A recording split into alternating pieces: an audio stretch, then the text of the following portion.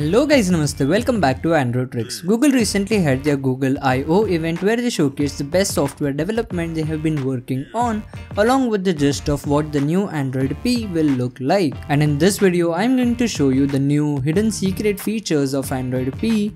So without wasting any further time, let's get started. Starting off with the major update of Android P, that would be the gesture settings and the revamped recent apps menu. The apps now list in the horizontal format rather than the vertical to show the real-time preview of the apps, which is pretty useful.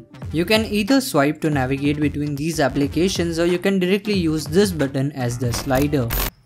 If you're someone who is always worried about your phone being unlocked by your fingerprint when you're asleep, this new feature on the Android P would be a deal breaker for you. Lockdown feature can be enabled from settings, security and location, lock screen preference. Once you toggle this on, you will see the new option in the power menu of the lockdown, which basically means that once it is enabled, the phone will only unlock when you enter your PIN, pattern or passcode, whichever you have been using. One thing I mentioned in my What's New video was the battery settings does not show individual battery consumption of the apps anymore along with the graph, but you can view them in the developer options, which if you already don't know can be enabled by tapping the build number 7 times. In the developer option you will see the See Android 8.0 battery settings option. Just click on it and it will give you the details you need. While we are in the developer option, I'll show you another secret feature for which you need to go down into the networking section and select maximum connected Bluetooth audio device.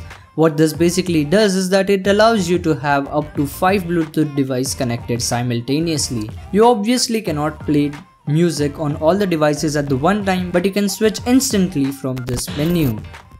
One of the best features which I noticed recently was the auto rotate feature.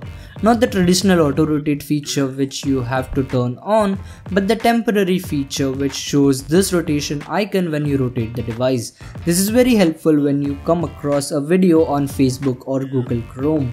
It will rotate the screen for that particular instance, and then when you switch back to portrait, it will give you an option to do the same. Other features which were already announced but hard to find in the device as of now are the Google Dashboard application, which allows you to see which application you are using more frequently and spending more time on it. Along with that, you can also set timers for applications, as in how long do you want to use that application in a particular day. Once you reach that limit, the app turns grey and they also show you a reminder that your time in this application is over, which is another awesome feature to stop using apps and wasting more times on certain applications. One thing I noticed only after using Android P for a long time is that it automatically detects the app notifications which you often close directly from the notification bar. And once it detects it, it gives you the option to disable the app from sending notifications on your device. Again, a useful feature which basically understands your usage and gives you recommendations according to that. Android P has literally revamped all the animations on Android for good. I really loved the new animations, and while I was at the developer option, I stumbled across this quick setting developer tiles option, which allows you to add various quick tiles to your quick settings page. One of the best is window animation scale, which basically slows down all the animation on your phone. As you can see, I have been doing it on my screen. Android P has revamped a lot of things in the settings app which you may or you may not like.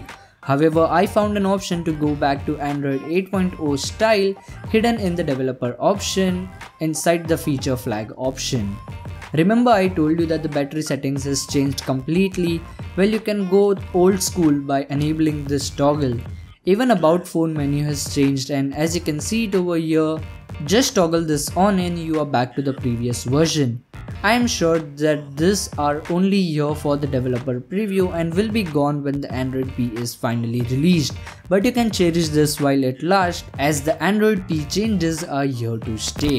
There's also a wind down mode which turns your phone into grayscale, a feature which I have been missing out on Android for years now. iPhone already had that feature, but this is just a better way to implement that feature, which can be enabled via the voice command. So yeah, that's pretty much for this video guys. I hope you enjoyed it. If you did, make sure to hit that like button and also subscribe for more awesome videos like this. See you guys in the next one.